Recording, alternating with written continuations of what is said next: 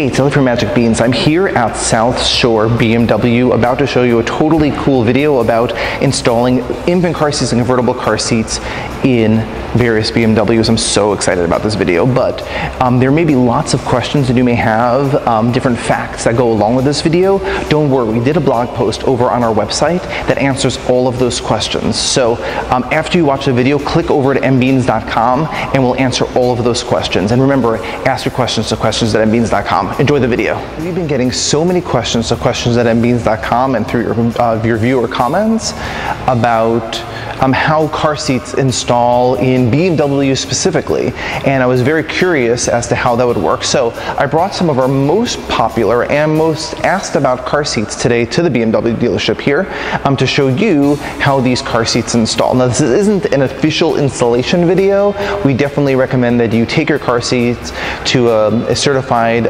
CPS tech, child passenger safety tech, to make sure they're installed correctly. But I am going to show you some guidelines for how to install the Nuna Pipa, the Cybex Cloud Q, the Nuna Rava convertible car seat, and the Clek Foonf convertible car seat. Like I said, I'm here in Rockland, Massachusetts. I'm actually just a mile away from Uppababy, but you should know that Magic Beans has a store just down the block here in Norwell at 45 Pond Street in Norwell. So if you want to check out these car seats for yourself, if you're taking a test drive here at South Shore BMW and want to drive over to the Norwell store and check the car seats in your car, you can do that, and you can do that at any Magic Beans location. So we have two cars. Thank you, South Shore BMW. I'm going to show you a BMW X5, how it goes into their SUV, their larger SUV, and I also have here a 5 Series, a BMW 528, and you'll see that the latch openings are a little bit different. So let me show you that first. Here we have a BMW X5, and let's come look in the back seat with me. So as you'll see, you look at the bite of the seat of the back seat, and this is true for any car pretty much after 2002, has latch. So if you put your hand in the bite of the seat, you'll see there's a little button. And on the button there's the word ISOFIX. That's like a word for latch, like a European word for latch. In there's a lower anchor inside the bite of the seat, and that's where we're going to be installing the car seats. But it's a little bit hidden. But if you look in the 5 Series, it's a little bit different. You have these little openings. You can just pop that open, and there you can see the exposed lower anchor for where you're going to be installing the car seat. If you have a BMW X1, so they're SUVs, you have an X1, an X3, and an X5. The X1 is their smallest of the SUVs, and it's their newest platform. So they're going to have an installation system very similar to the 5 Series, like I just showed you. The first thing I'm going to show you is how to install a Nuna Pipa this is an X5. So first thing is you remove the Pipa from the base by lifting this on the back. Remove the car seat. Now remember, all infant car seats come with a base included, so you can buy an extra as an accessory if you have more than one car, but you're going to get this base included. And the reason why you might get a Pipa is that it has this load leg. Pops right open like that, and that's an extra point of contact. So if you're in a crash, it's going to sort of stop some of the forces from moving in this direction. And next, with the Pipa, which is pretty unique to the Pipa for American car seats, is it has a rigid latch. It's called ISOFIX, and that's why it says ISOFIX on that little button on the side. And like I said, you can't see the lower anchors, but I can feel them. So what I'm going to do is I'm going to guide that in. 1, 2. We're in, and it's a perfect line right at the angle adjuster, just what we want. And now you're able to take your Pipa,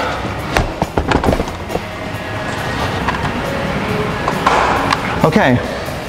Other good piece of information, I have to move the driver's seat up a little bit in order to make it fit properly. Okay, let's see how I fit in the car with the Pipa behind the driver's seat.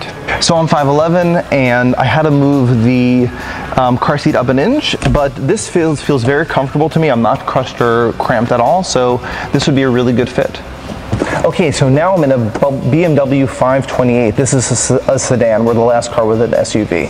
The nice thing about this is that you have these very much exposed latches, so it's very, very easy to install the 528. The interesting thing is this is an older sort of model. I mean, this is the 2017 car, but they haven't updated this car in a number of years, but they are going to be doing an update of this car next fall in 2017 for the 2018 model. So basically, all I'm going to do is line up those rigid latches, the ISOFIX, and boom.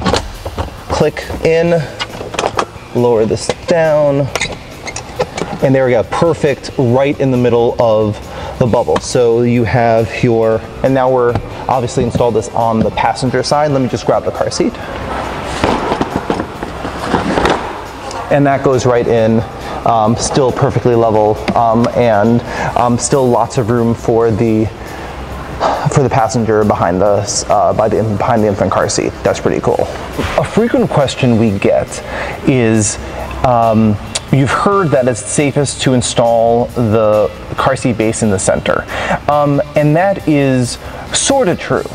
The real answer is your car seat's installed where it's installed properly. As you may know, over 85% of car seats are installed incorrectly, so if you're not going to get a good fit in the center, use your ISOFIX on the side. And these latch systems make it much, much easier for these car seat bases to install. Now, it is very possible to install these car seat bases in the center of the back seat. I'll show you.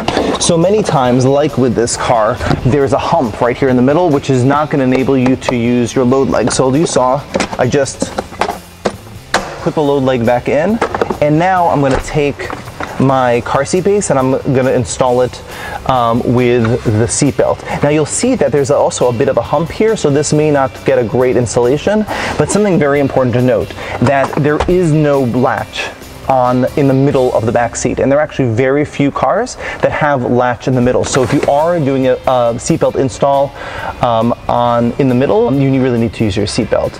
If you have any questions about this, please email us your questions to questions@mbeats.com. Leave your comments below. Let this be a conversation. We want to talk to you about car seat safety and car seat installation. But next, let's show you a Cybex Cloud Q. Okay, now I'm going to show you how to put a Cybex Cloud Q in this BMW X5. What I'm going to do is remove the car seat from the base, like I did with the Pipa. Put this aside. Now take a look at this base. This base is very, very similar to the Aton Q and also the Aton 2. It's not exactly the same base, but the general principle behind this base is the same. Okay, let's show you. First of all, load leg on this guy as well. Load leg goes right down to the floor of the car.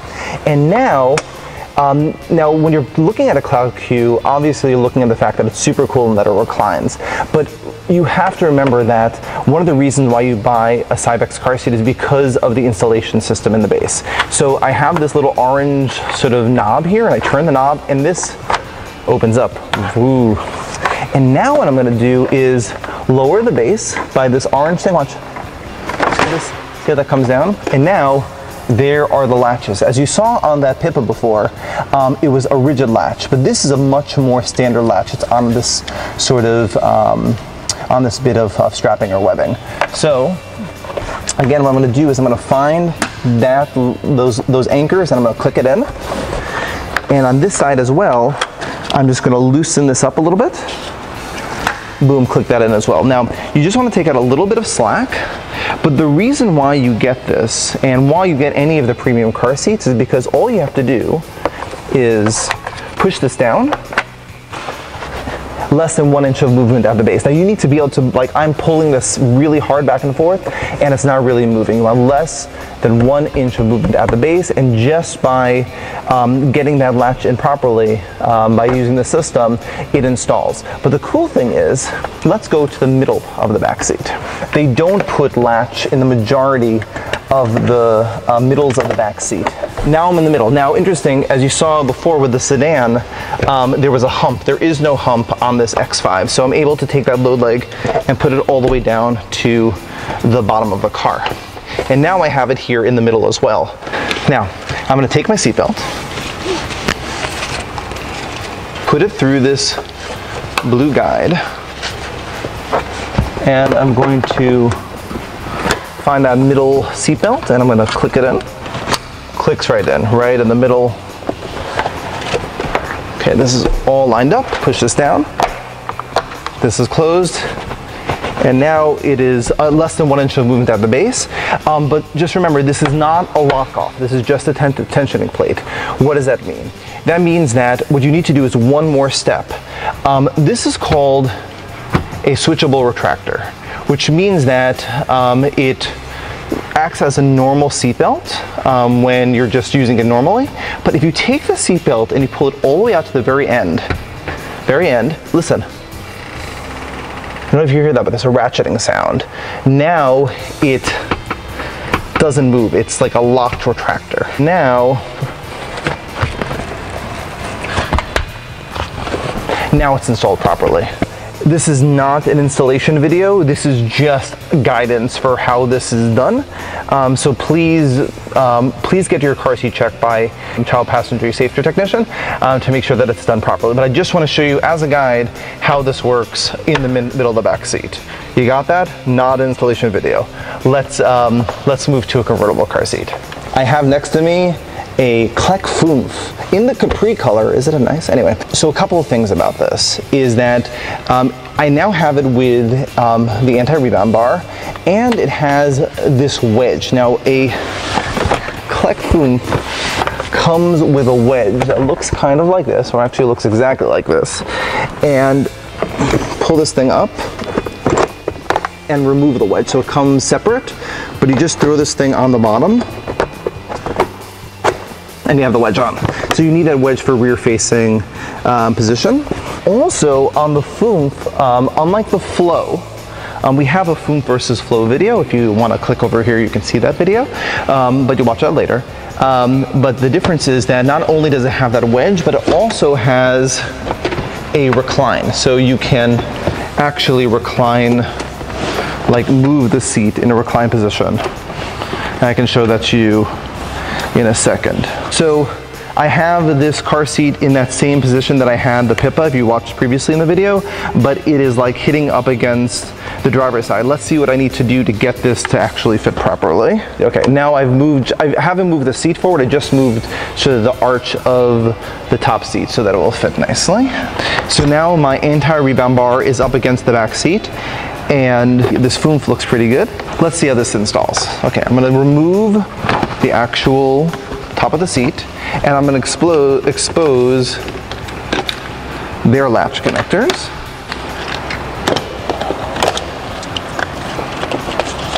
Perfect. While I have this open, you can see here, these are the lock-offs for seatbelt installation for the Foonf. So if you are using a seatbelt, you would use these lock-offs. They updated these for 2016. So they're new and improved lock-offs. Now, I have these through, and I'm going to find those lower anchors, click on this side. You do not want that twisted. Perfect. So that's it on that side with no twists. Great.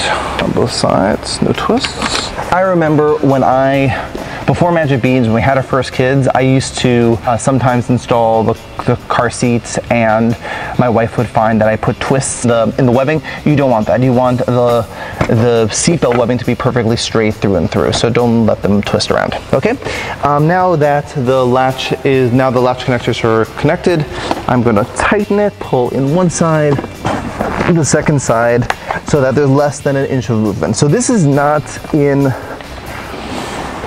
perfectly. You really want to get your weight on it and make sure that there's less than 1 inch of movement at the base.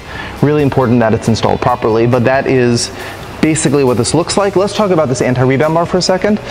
So, anti-rebound bar. If you are, God forbid, in a crash, what's going to happen is the car's going to generally smash forward, and then what's going to happen is there's going to be like a recoil, like it's going to boom and recoil back. By having an anti-rebound bar, it's not going to allow the car seat, when in that recoiling, to move forward to the back of the seat. So by having this anti-rebound bar, it stops it. Okay, now if you want to install this forward facing, let me show you. Okay, you're going to remove the rebound bar. I'm not going to do that in this video.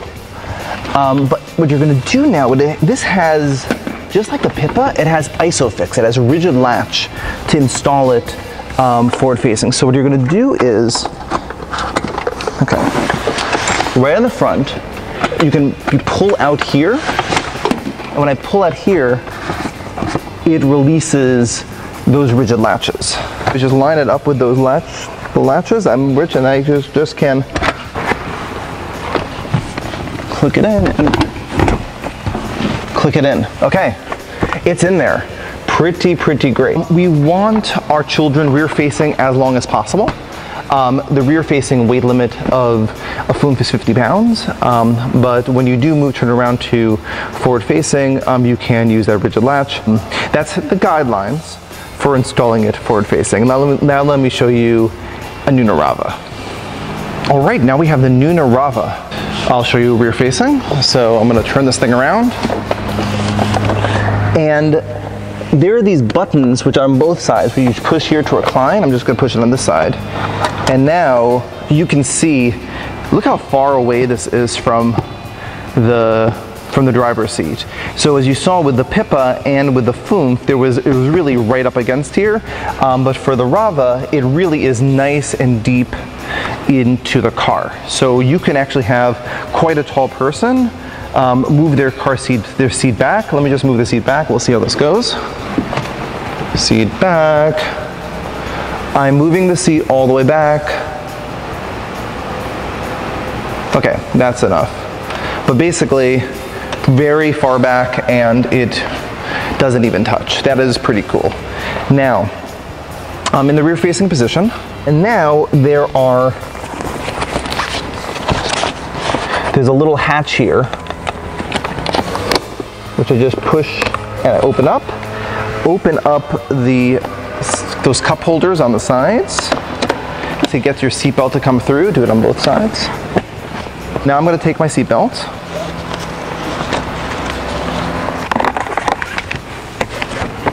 pass it through,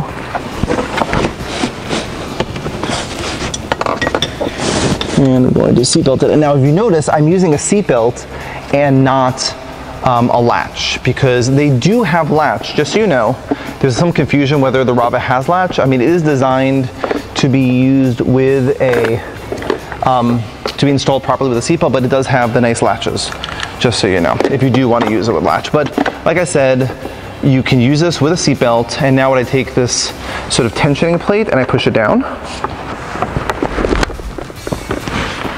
and it clicks right in, and dude, it doesn't move. Okay, so now that it's installed, what we do recommend, just like with the Cloud Q that I showed you before, again, take that seatbelt, pull it to the very end, change that ratcheting around, that seatbelt retractor around. You can hear the ratcheting sound. Now it's in there properly. Thank you, South Shore BMW, for letting us come down here, letting me tinker around with these car seats in the actual cars. I don't always get to do that, which is pretty nice.